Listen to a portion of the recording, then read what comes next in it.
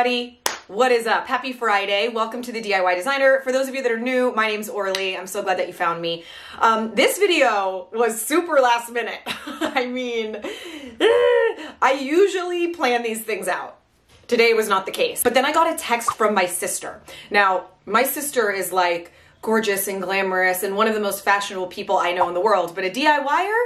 Usually she is not. And she sent me a photo of this like gorgeous t-shirt that she made, and it had this really soft like pale blush pink and these little crinkles of like a warm rosy mauve tone. I mean, it was so gorgeous. It was such a cool shirt. And she told me she used avocado skins and avocado pits.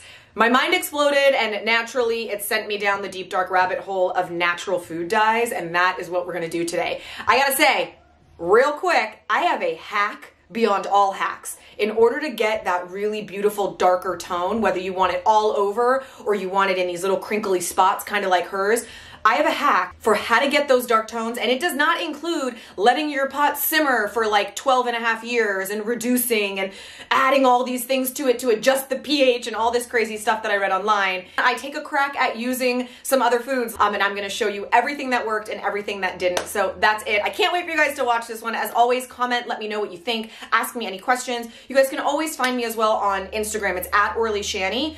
I would say commenting on my most recent photo is the best way, since DMs sometimes get hidden. I don't have a material shot today because, again, this was sort of a last minute thought, so we're just gonna get right into the DIY. All right, guys, I love you. Thank you for being here. I hope everyone's doing well and staying safe. Mwah, mwah, mwah.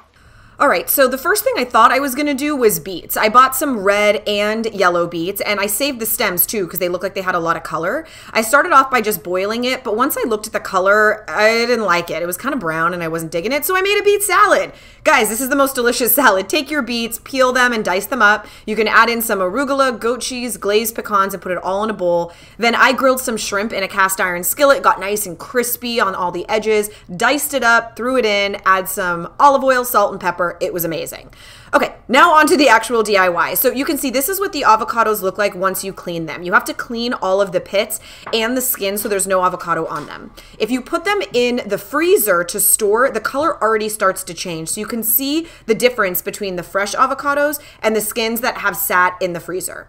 So I made two different batches. I made one with my fresh skins and one with my dried skins that had been in the freezer, and the color definitely gets richer for the ones in the freezer. You can see that color there. While those are simmering, you leave them on for quite a few hours, I decided to make like a turmeric bath. So I literally just put a ton of water in and put a ton of turmeric in and put it on the stove and let it simmer. While those were all sitting on the stove, I decided to tie up my teas. Now this is just a simple white tea, and I wanted to do the crumple technique on this. You literally just crumple it up and put rubber bands on it. Just remember that the tighter you crumple it and the tighter you put the rubber bands, the less dye you're actually going to have. So just keep that in mind. I grabbed a sweater next, and this one, it's a ribbed sweater where the lines are vertical, so I kind of thought I would just stick with that. So I just sort of scrunched it up in vertical lines, added some rubber bands. When you get to the center of something like this, it can be easier to use a tie instead of rubber bands because it's sort of hard to like make the rubber bands tight in the middle. Tie it up, move it off to the side. Now, this is a sweatshirt, and I wanted to do this spiral. What I have always noticed is that the stronger spiral is the one that's facing down. So I always like to make the front of my sweatshirt facing flat. That way, when I spiral it and I dye it, the front always has like a stronger spiral than the back. To me, that always works. So you're just gonna twist it and tie it. Now, remember, all of these clothes are wet. I washed them all and put them right out of the wash, so they're all still damp. That's super important when you're dyeing. Now, for this white tee, I didn't know what I wanted. I just literally started like grabbing a section and putting a rubber band, grabbing another section and putting a rubber band. It wasn't really thought through. I just basically created a bunch of knots and then threw that one off to the side. Now, this is my last one. This is my white linen blazer. I really wanted to mix my avocado and my turmeric, kind of like this tee. I thought creating sort of an ombre effect would be super pretty on this blazer. So I opened it up flat and then kind of just like gathered it up. Again, remember, the more you gather it and the tighter you do it, the more of the original color is going to show through and the less the dye is actually going to get to it. So you don't need to actually tie this one up at all. I accidentally started going without filming. So basically all I was doing was taking my sweater, putting it on a plastic bin so that the dye doesn't get all over the floor and the table, and I was just pouring it from the pot. Didn't have as much control with that, so I ended up just getting a tiny little cup, scooping out the dye, and just pouring it directly onto the sweater. Now, at the bottom of the dye, a lot of the powder is still there, like it didn't fully dissolve. So sometimes I kind of smushed in all of the powder and really incorporated it, and then just moved it off to the side to let it dry. Now, this is what the avocado looks like. I had it simmering for about 3 or 4 hours, and this is the color I got. It wasn't as saturated as I hoped, and when I poured it on, I like looked at it, I was like, seriously? Like, it barely was anything. It was like beige. That was really all that the color was. So I doused the whole thing and realized, you know what, maybe I need to soak it. So I went back into the kitchen, I strained out all of my avocado seeds and pits. You can see they kind of like fall apart, and I decided to dunk it. Before I add the tea, I wanted to start with the jacket. So basically, this is the top half of my jacket that I'm submerging completely into the dye bath. Put it in, submerge it, and you're gonna let it sit. Then I went and grabbed my t-shirt and I added that in and just kind of moved this off to the side. Figured I would both let them sit in the dye bath for about 20 minutes and see what happens. Now, this is my spiral sweatshirt. This sweatshirt started off as a pale blue, so I was curious to see how the colors would sort of, what they would turn like when they mix with that pale blue. But basically what I did is I sprinkled the turmeric on directly on, just the powder, not a dye bath. And because I didn't have enough berries to actually make a dye bath, I thought like maybe I could just smush the berries in and dye it that way, because I only had like 6. So I used blackberries, then I grabbed some frozen raspberries, which were already sort of defrosted, so they smushed in really nicely. My blueberries were totally frozen, rock hard, so I put them in some warm water to defrost them, but realized that the water itself actually turned a beautiful color. So I poured it on. I have no idea whether this is going to work or not. I just am smushing the berries in. I'm hoping that I'm going to get a really beautiful color from them. Once you do one side, just flip it over and do the same to the other side. Obviously, you know the drill. It looks disgusting. I mean, it's disgusting. I wanted to do wine, you guys, and I dropped the bottle on my way outside. I couldn't believe that happened. So I took my white V-neck that I just sort of tied up and just soaked up the wine off the floor. I don't know. Thought I would give it a shot. Now, here's my avocado shirt. I strained it out, and when I looked at it, I was like, man, there is just like so little color on this. I was really bummed out. So I moved it off to the side and did the same, you know, pulled out my blazer, and I decided in order to dye my blazer, it was much smarter to sort of pour it down. That way it doesn't like pool up in the back and accidentally get my avocado section dyed with turmeric as well. So I dyed the bottom half with the turmeric, let that sort of drip onto a bin, and put the top half back inside my avocado bath to try to get more color. This was a last minute thing. I basically just like accordioned up an old table runner that I had and folded it in half, laid it in what was left over of my turmeric, kind of flipped it, laid the other side, and left the middle white. So everything is in the sun. Now this, you guys, is the most important part. This is the hack for getting that beautiful color. If you leave it in the sun, it is going to start to change color. Everything that's exposed will change color, and you'll see it in just a minute. The turmeric, because I know the color is strong, after about 3 hours of sitting out in the sun, I decided to rinse off and wash most of my items that had just turmeric. Same with my blazer. I didn't want the turmeric to be much more saturated than the avocado, so I just rinsed it. I didn't wash the whole thing, but I just kind of rinsed the turmeric off the bottom half. Now here's my sweater, excuse me. When I opened it up, there was a lot more white than I wanted. I didn't want nearly as much white, and I also felt like it was in kind of a weird spot, like on the bust, it was gonna look weird. So while it was still wet, I just took my powder, sprinkled it on all over, and just kind of incorporated more yellow into that sweatshirt. Now here you can see, this has been sitting in the sun. That's my avocado tea. Like, look at the color. It's starting to get this really cool like berry color, but it happens when it's in the sun. You wanna let it basically dry in the sun and constantly rotate it so that you're getting even color throughout. That is how you activate this bright color. Now, it was just before night and I knew I wasn't gonna wash it, but I just wanted to see what was happening. And you can see that bold color really comes from the sun. Otherwise, it's just a pale blush. Here is my wine tea. Again, you can see the bold bursts are where the sun exposed it. It was kind of a pretty color, right?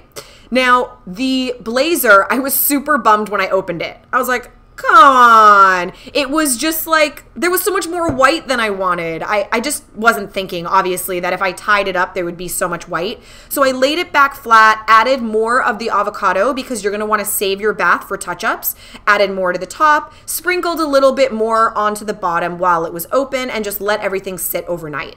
Now, this is my berry tea. Oh, you just forget how little color you actually get when you do a spiral. I was sort of looking at it like I have no idea if this is going to look like anything, but let's take a look. Guys, the avocado tea. It's so good. It's so like soft and pretty and pink. I'm completely obsessed with it. Now, you can see the overall color is this super soft pale pink, like the perfect pale blush. It's gorgeous. Everywhere that I have that richer color, you can see this kind of mauvey pink tone that's throughout. That is where the sun exposed it. So when it's crinkled and it's in the sun, those areas are going to pick up all of that dark. So the more open it is, the more of this color you have. The more tight you kind of wrap it and tie it and have it, the less of that color you're going to have. So one option, and I actually think I might do it, is I saved my entire avocado bath, and I really recommend doing that, saving the dye, because now if I want, I can re-dunk the shirt in the dye. I can either lay it completely flat so the whole thing gets more color, or I could sort of re-crinkle it, exposing different parts of the tea the second time around. And you can see I ended up doing that after I finished this video. I dunked it in the dye one more time and then put it in the sun, and you can see, I mean, it, I don't know, double, triple, quadruples in color. The extra color really works. So if you want a richer color, all you have to do is dunk it again and leave it in the sun one more time. But man, I think it's really cool. It's so pretty. It's so soft. It looks like watercolor tie-dye. I'm super into it. Super into it. Guys, take a look. This is our turmeric and avocado blazer. How weird does that sound? Man, it came out so great. I'm so excited. The colors, they just like fade and blend gorgeously. You don't actually lose that much color in the wash. You kind of want to watch it and let it really get to the right color. You're only going to lose a little bit in the wash, especially the places that sort of turn a little darker. All of these places is how it was folded up again, right? So this is where the sun really hit it and really darkened that color, but it's got these gorgeous lines. I mean, I just think it's so pretty. I mean, this was just like a blazer I got at the thrift store for like a couple of bucks, just a plain white blazer. I'm so into it. I'm so glad that I saved it for this project because I think it really is special and very, very cool. Tell me this isn't the most gorgeous yellow ever. It's perfect. And you know what's really cool about it is that, again, because I laid this in the sun as well, the bright, like sort of sun yellow of the turmeric gets a little bit darker and like brown undertones that come out, and it's really slight. It's only in a few places, and so it really creates this, like, it makes it look more like it was tie-dyed and not dyed. I mean, I'm into it, man. I think it is super cool. This was just again, kind of a boring white Gap sweater that I found at the thrift store, and it just really works out beautifully. Like how that worked out, that's just like a lighter pop. Like, what are the chances? But it just lays really nice. One of my like favorite hacks for sweaters is if it's like a longer sweater, take the bottom and you can tuck it into your bra to make it like kind of a cropped, bubbly sweater. Ooh. This is the runner that I made.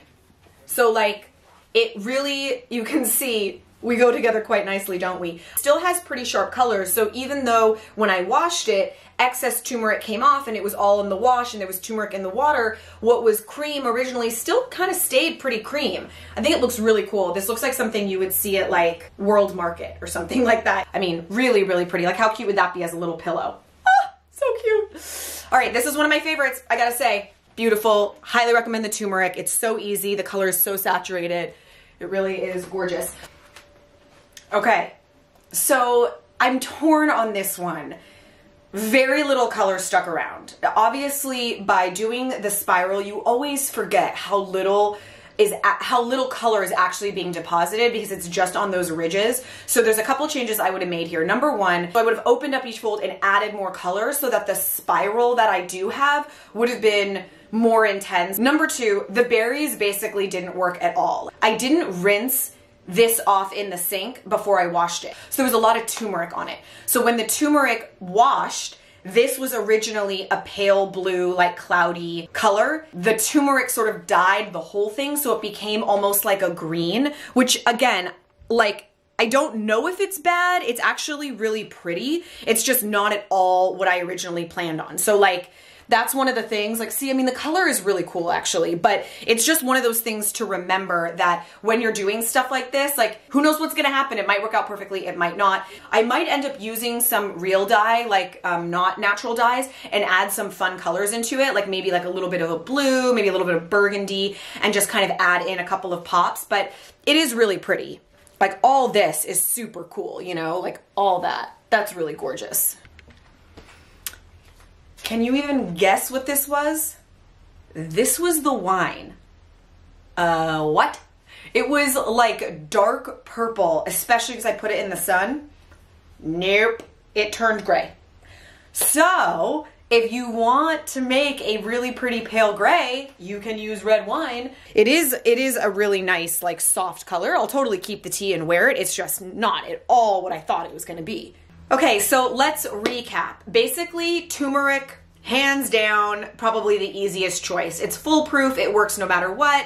You can put it in water and dunk your clothes, you can sprinkle it onto wet clothes, you can put it in the sun, you don't have to put it in the sun. Really, it's foolproof. Avocado, super into it, but I do think it needs that sun exposure. To me, the color on its own is such a pale pink that you barely even notice it. It's pretty, but it's just so subtle. So to me, I think letting it get in that sun and letting it expose is really cool. The berries, I did not have good success with. However, I didn't make a dye bath out of them. I just kind of rubbed the actual fruit and the skins on there. So none of that took, but maybe if we actually like dyed it and boiled it into a dye bath, maybe that would work. The wine turns gray. So if you want gray, wine is a good one. But otherwise, turmeric and avocado, man, I am super into it. I hope that you guys liked this video. If you did, can I ask a huge favor? Would you share it with a friend? Either share the link or screenshot whatever device you're looking at right now, post it to your social media, tag me. Really would help the channel grow, and I'd appreciate it so much. Thanks for watching, guys. I love you, and I will see you next week. Bye.